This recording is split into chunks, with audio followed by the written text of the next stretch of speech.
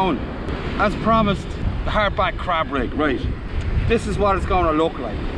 This is a short version, and I'm going to run you through the whole lot, how to bait it up, everything. So I'm going to walk you through what you need to make this, okay? Right, that's the component we're aiming for there, right? If you're familiar with my channel, you'll know what's going on then, pretty much anyway. You're going to need some wire. You can get away with mono, but I like wire, it doesn't stretch, okay? And easier to make the top, okay? So this one is 70 pound and it's 0.8 millimeters. That's how wide it is. 49 strand wire. That's the one I like to use. There's the brand there. Maybe you can find it, maybe you can't. Then you're going to need some crimps. They work with your wire, okay? Whatever suits your wire. Then we have a bead. That's a 10 mil bead. 2 mil ID. Yes. You're also going to need some wire. Okay, this is 1.2 spring steel. Technically speaking, it's not spring steel, but it has been hardened. It's just a term. There's a process where they harden this and temper it so you can work with it. Okay, if it was actual spring steel, it would have so much carbon in it you wouldn't be able to bend it. They're used for tools like knives and screwdrivers and stuff like that. But it is hardened, and the term is spring anyway. Then you will need a pair of jeweler's looping pliers, some type of round nose pliers, okay? That's it. So you take it, you put it in the middle like this, okay? That's it. And then you start to bend it around in a circle.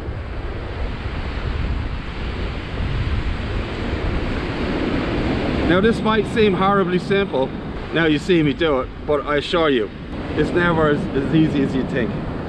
Okay, so it's got that's an eye there, and this is what we're working for. Okay, so then you take one and you just bend it down a little bit, okay, just like that. Okay, then you take your pliers, a square one, like, you know what I mean, one that doesn't taper towards the end is best for this, so you can measure with the pliers to make your triangle there at the end. You can make a loop, it doesn't matter, I prefer this, it works better. So then you take it like that, you bend it one time, that's it, once. Then you go down there and you bend it again, okay? Okay, and then you take it and you bend it one more time. That's it. You take it and you bend it another time till it's flat. And now you can see where I'm going with this. Then you take the end, you bend it up, then you take the other end and you bend that up. Okay, so there you've got that contraption there. Take your snips.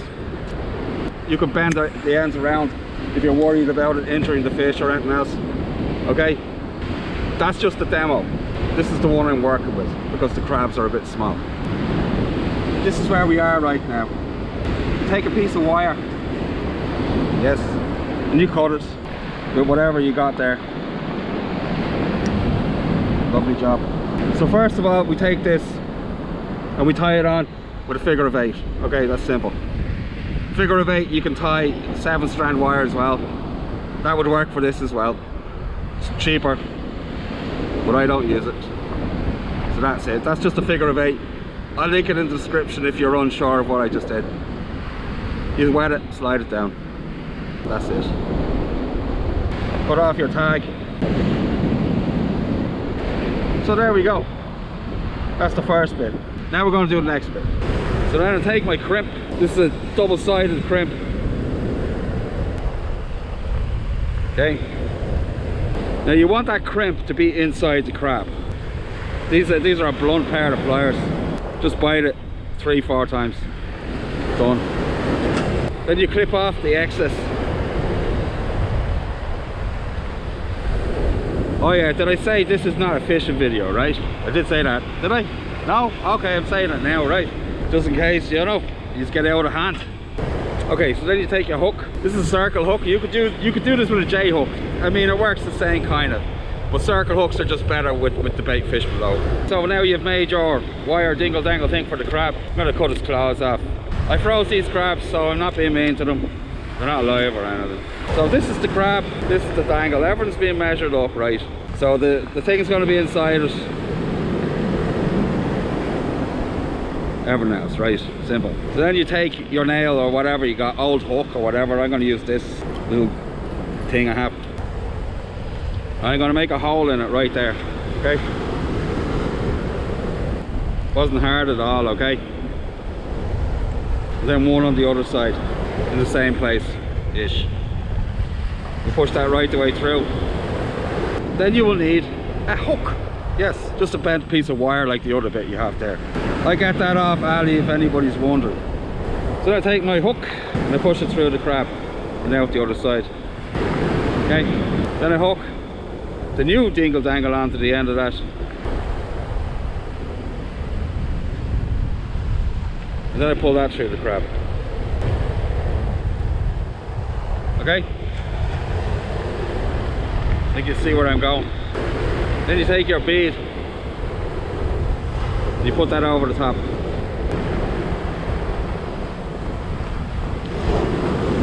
So that's it there.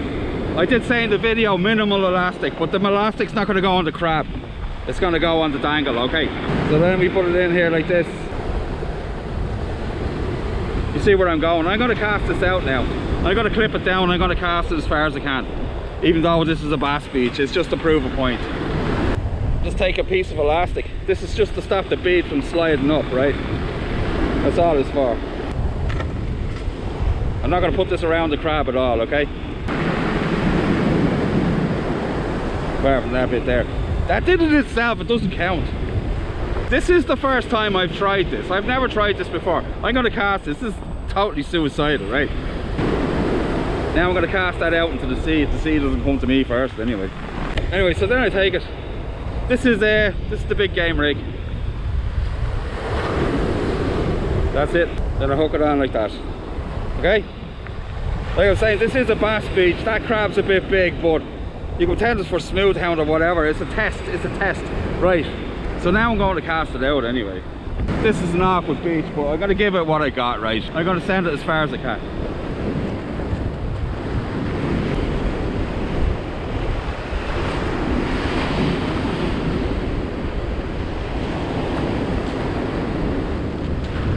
There's quite a strong crosswind. The crab went about 70 meters and it didn't come off. So we'll see what happens with that. Does it come back in one piece? That's the big question. Stay tuned, we'll find out. This is the testing ground anyway. Nice chocolatey water. A fair old breeze coming across from right to left. Whipping up quite a nice surf. This is quite a good bass beach, so you never know. If I catch a fish, I did state at the beginning it's not a fishing video, and if I do, you have to ignore it, right? Okay? Simple. Oh! Yeah, I think we might be onto a fish here today, you never know. So my best bass on this beach is about 10 and a bit, so you could easily eat that. So you never know. It's not, the conditions aren't exactly what I want, but they'll probably change throughout the day anyway. It's not a fishing video. It's a testing video. Get it through your skull. That crab was still frozen, but like the insides of them are incredibly soft. And a shell is a shell. It doesn't get any harder if you freeze it, you know what I mean? In fact, it probably becomes more brittle, so it's probably an even better test. I assure you that wire went through there like nothing. So the frozen nature of the crab is not helping it stay on the dangle in any type of a way. I mean, it was really easy to put on. So we're going to see if we've got something. If the crab comes up and it's on, it's been out there about 20 minutes now, so, and it's pretty rough conditions, so if it's on, it's a valid test, and I've created something good for everybody to use so we can have crab from now on, whenever, whatever time of the year it is. So let's bring it in, we see what we got. And if it's not there, I'm stuffed, right? But I'm not going to give up. And there's a fair few rocks out here as well, so it's going to get bounced and beaten up on the way in as well.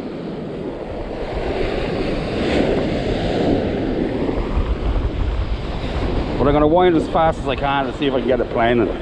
That's also a test of it as well. So far, so good. That's not, I hope it's not the crab that's been knocked around. I hope it's the lead weight. Here we go. There's something here anyway. Some weed. I have to pick it up because I don't want to smash off a rock, then the test will be screwed. It's not a test unless it's real. There we go, look at that. Now, I haven't cut this, I'm not going to cut it in any way. There you go.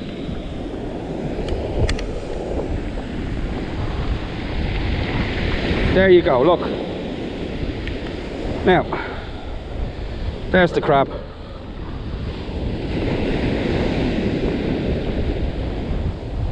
Right where it should be. Now, it did get bounced and beaten around on the way in, you know, but I think that's a valid test. Tell me what you think. Okay, that's it. I think it works.